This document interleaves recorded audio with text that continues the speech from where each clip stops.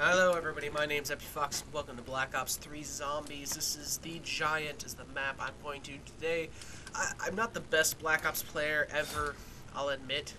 I'm actually not too terribly bad when I'm trying. I wanted to show you guys what the upgraded pistol is whenever you pack-a-punch it and how to pack-a-punch on this map. I had some friends ask me the other day about this map specifically, the Giant, because it's a map that looks familiar, they said. The reason it looks familiar is because it's been around since World of War, Call of Duty. It's pretty dang old, so it's a really neat little game, and God, stop talking, it's so annoying, I can't talk when you're talking. Anyway, there's 3 teleporters. There's one over there, there's one way on the back of that, and then there's one on that side. You gotta activate them, run all the way back, and activate this. So we're going to get through it real quickly. Round 2 takes 2 knives, double points. I'm going to go ahead and use that. Come on. And I mess up like everybody else does. You know, I do stupid things. I get knocked down pretty... Ah, crap, I'm about to die. I just do stupid things. I get knocked down easily on accident by, you know, getting cocky and stuff. I'm not too bad at this game, though, I will admit. I mean, by myself, I usually make it to between round 12 and round 24, so I'm not too terribly bad at this game. The entire game, we're going to have our pistol on us, and we'll have to, yeah, there we go, max ammo.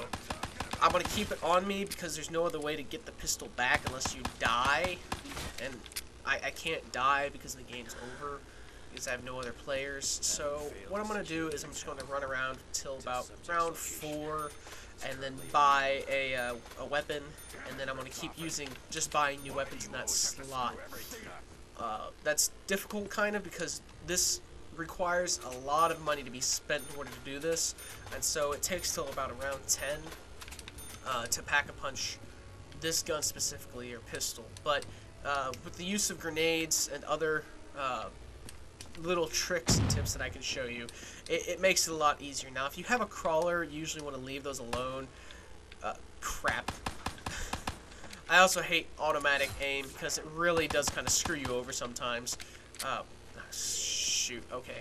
So, you can run past zombies, juking them, as I like to call them, in order to get past them, but let's open up this door up here. Up here you'll have the options of this is a semi-automatic or submachine gun. Then it works for me. And the submachine guns are actually quite nice because they've got, they're really easy at just open firing. I suggest always aiming for the heads whenever you're doing that. It's one of the simplest ways to get kills. Where are you going? Come back here. No. Anyway, that door I opened over there actually was just a mistake. The best way to start is actually open this door first, and you'll see why. Right here on this wall, oops, can't do that. Usually I buy the shotgun and I buy the Kuda, which is, or the LCAR and the LCAR 9 and the, what is this called? The KMR, which is a shotgun. Very powerful shotgun. It works very well. This one also works really well. It's a submachine gun, the VMP. One of my more favorite submachine guns, the VMP, because of large clip and large magazine. Ah, crap. But the first teleporter pad you can get to is over there. But the first one you want to get to is in the way back because it makes it easier. The lower rounds make it, you know, easier to get through zombies. You know, when you're on round 10, you don't want to have to run halfway across the map in order to get to the teleporter link. So, what I'm going to do is, I got to earn 1,000 so I can open this gate up here. We're going to go up here, open this, and then right here is how you open the power. Now, you can turn on the power right away, or you can wait. The box is usually right here. I like to use it. I don't have enough money right now. But as long as this gate is not open, zombies will only come from in front of you, which is really nice. Sorry, I itched my eye. Oh, come on, hurry up. Taking forever. Anyway, we're going to turn on the power now. So that's how you turn on the power for this map. The drawbridge comes down, all the power turns on, and this gate does not open, by the way. If that was what you were hoping for, that gate open, it does not. Ow, there you are. I was looking for you. Alright, that match is done. So... What? Excuse me? Oh. I thought it took away my box. Round 6 is the dog level. About 6 or 7. Between 5 and 7 is usually when he comes. You'll hear him say, "Fetch me their souls." But that might have been what he just said now. But I'm hearing a thunk, thunk, thunk of doggies being summoned, so I'm going to assume that we're okay for now. Oh, yeah, we're okay. Yeah, so I'm just going to stay back here because they're not going to come from behind me. They'll only come from in front of me. And I'll just kind of mow them down for a little bit. Just earning up enough money that I can...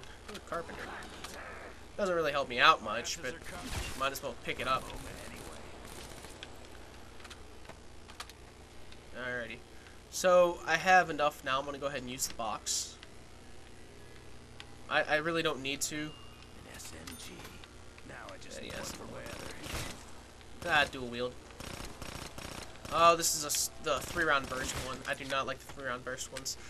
Anyway, the 3-round bursts are better just by the fact that usually they're more powerful and they have a better aim to them.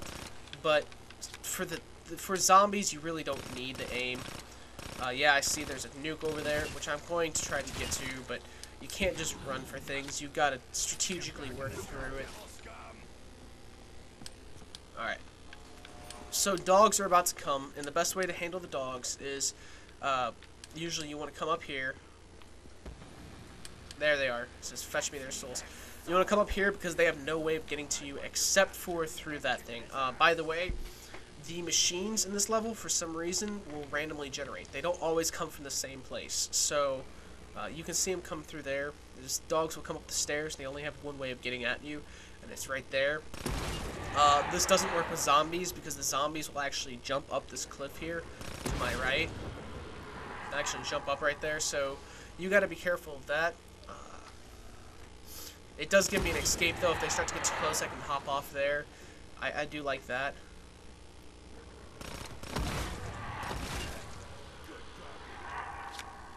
I have at least one more dog. There's more dogs. Come on. There we go. You can tell the end because they give you a max ammo at the very end. So now the next round is starting. Before it actually starts, run up here, you hold X, links. You have 30 seconds to make it back to that teleporting pad. I suggest you run as fast as... What are you doing? Run as fast as your little legs can carry you. The teleporter pad, the main one's over there. There we go. Yeah, and the machines actually move. They're randomized each round, which I didn't know that until I played this map a whole bunch, and I realized that Jug is not always right there. That's definitely one of the first. That's definitely one of the first you want to pick up, though, is Jug. Okay. Except for quick revive. Quick revive is probably the most important for single player because if you get knocked down for any reason, the only thing that's going to actually save you is a quick revive, which in single player is known as quick revive for some reason. It's just an instant revive. Okay, this is a bad idea to stand right here in one place. Oh, there we go.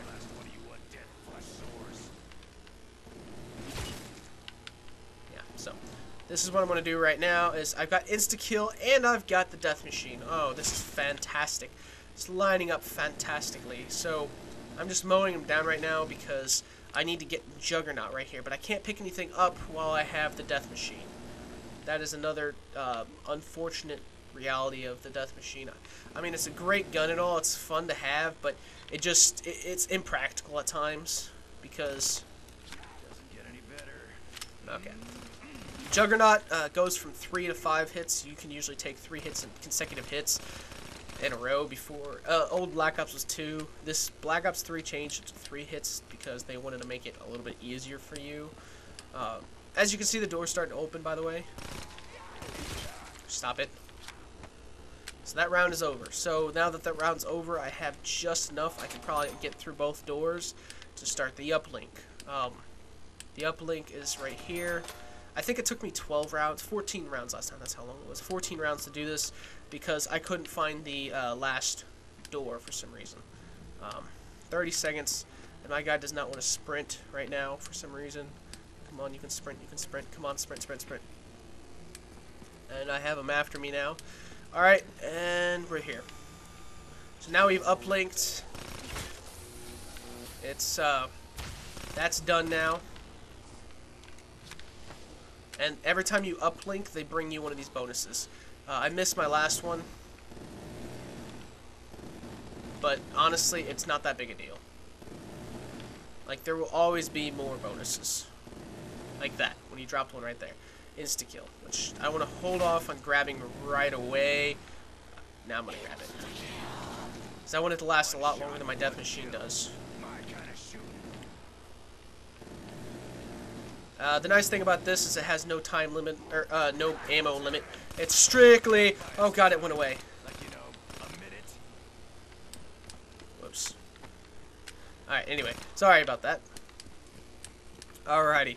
The gobble gum machines are good if you want them. I don't necessarily use them because I gotta remember to use them, and I just frankly don't usually remember. I'm gonna switch out to this gun, the Vespa. Alright, so you have 2 uplinks done. I'm gonna need more money before I can open the 3rd uplink. As you can see, this uplink is linked, and the other 2 are actually uplinked, or it'll show you the one you have uplinked and the one that you need to uplink on the pads. Alright, so now we have an explosion. Again, the perks change place to place for some reason, on single play at least. Excuse me, I don't know if they do on multiplayer. So that's the second one. The third one is... Oh, God. Stop it. Play nice. Yeah, you can shut up. Whoops. My grenade got caught in that corner. Ow! That was a bad idea on my part. Okay. So... sorry, I went quiet there for a second. The 3rd uplink place is over here. The ZB. This is the last one. Uplink you have. So you hook it up.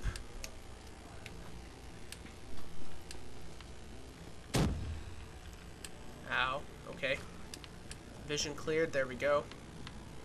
Alright, and you have 30 seconds to get all the way out here to your uplink. And boom. That's done. Your uplink is complete. And you should get a bonus over here. Any second now. There we go. Okay, 2 times points. Okay, double points. That is very nice.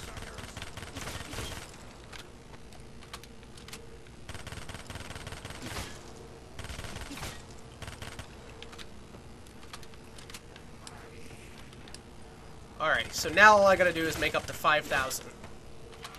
Ah, crap, I might not be able to. There we go. Ow, stop it. Alrighty, so, I'm out of bullets, or grenades, whatever. Okay, I'm gonna have to spend some money in order to open this up. I need the map opened up, otherwise I'm never going to be able to make it through here.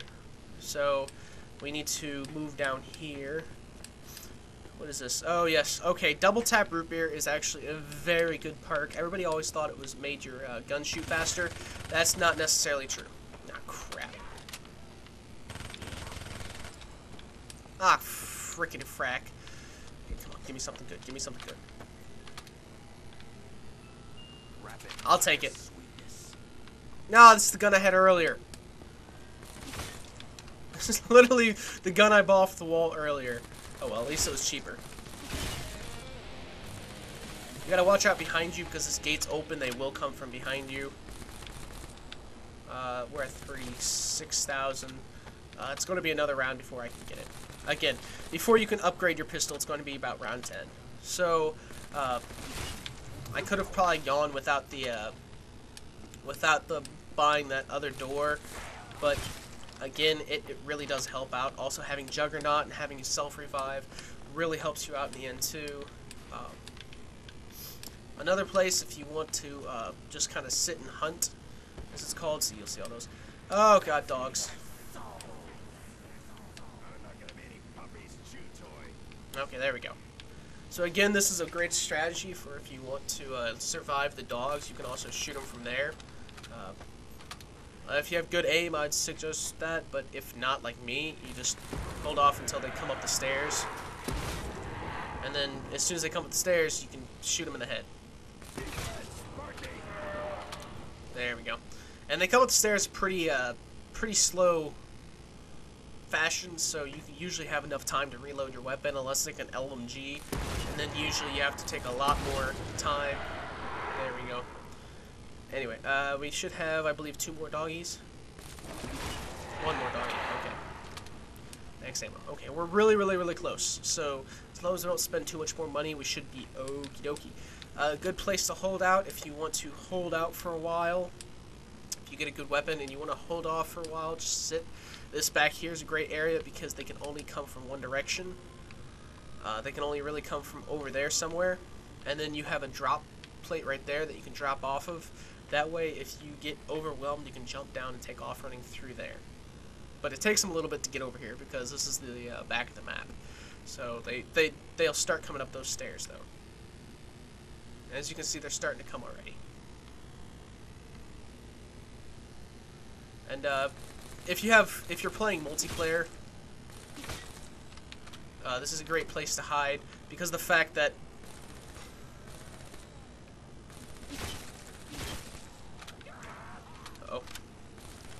this is a great place to hide because one person can always sit and snipe out the window while another person another person shoots them as they come up the stairs. Yeah, I've never liked Carpenter, to be honest. It doesn't give you points, and it just kind of shuts the windows that are there. Anyway, I think we have enough points now. Ooh, we have insta-kill. I didn't even realize that. So we're going to go ahead and take off. As soon as you have over 5,000, you'll be fine. Double tap Reaper will be another one I want to get later. So I want to show you what the first pistol you get does whenever you do pack-a-punch it. It's called Death and Taxes, the 2 inevitables. It's kind of a play on words. However, you have to be careful because these things are grenades basically, and so they will kill you if you get too close to the explosions. However, they are pretty damn awesome.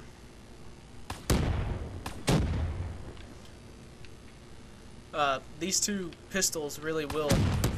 However, they hurt you if you shoot too close to you. So that's Death and Taxes. I'll show you what the VMP turns into if I can get enough money. But if you're playing this map, that's how you get to the pack-a-punch machine, by the way. It's probably not a good idea to carry around the Death and Taxes with you if you're going to be in close quarters like I am around here. You will end up shooting a wall and blowing yourself up. And that's happened to me multiple times. Death and Taxes actually are basically grenade launchers, hand grenade launchers. And yes, they do explode, and they will hurt you, and you can take damage from your own pistols, which I think is incredibly stupid, but that's just how it works. There'll be a machine right there, and there's another machine that's back over there. Outside, in this corner, do not go here unless there's no zombies, because you will get trapped. There's always a machine right there. Mule Kick is another good one to get. Deadshot Daiquiri is the most useless in the game, and they got rid of it, I think. I'm going to go up here and camp a little bit more so I can get some more money, and then we can head out again. Actually, the gun I want to pack-a-punch is this one, the AK. Oh yeah, I forgot that's. Hey, meatbags, where you at? Oh yeah.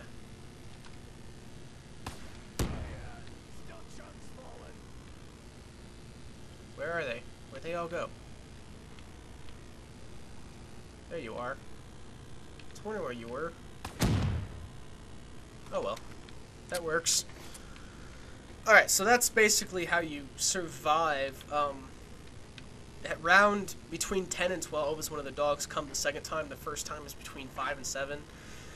The teleporter pads will re-teleport you to the home base for, I believe it's 1,500. So if you get trapped in like a room like this, you can always run over to the teleporter and teleport back. It brings you back to the pack-a-punch machine. I do really, really like these guns. These are some of my favorite guns because, I mean, how much fun is that?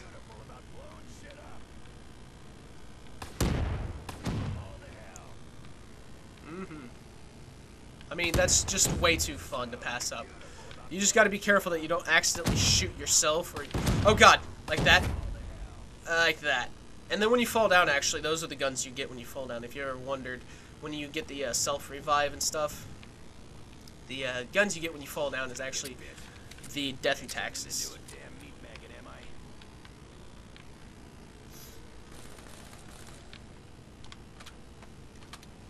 Machine guns are usually the best for if you want to stand up here and mow down some major zombies, because you can kind of stand here and just mow them down.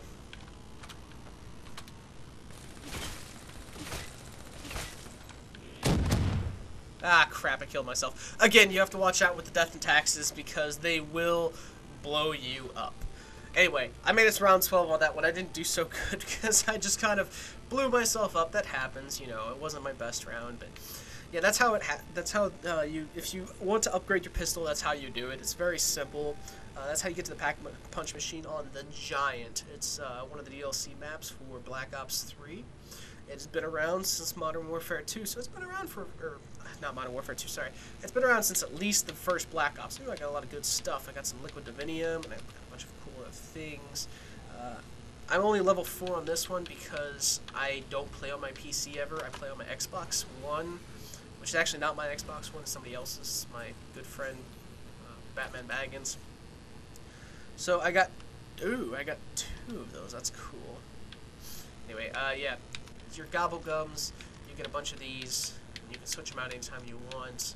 As you can see, I got that, and then I got those, so I'm going to switch that out, but don't like Arms Grace very much. I'm not a huge fan of long arm bleed out types. This is one of my favorites, that and Stabtastic. But that's basically, that's how you do it in this game. If you want me to do something else, like get the bow on Iserok, or the Pack-a-Punch on this one's a little bit more difficult because you have to open up the, the underground catacombs and get the evil guy out. I haven't actually opened up the Pack-a-Punch on this one, but I have gotten the bow on this one a few times, and it's not that difficult. So let me know what you want to see me do in the next episode, and thank you so much for joining me.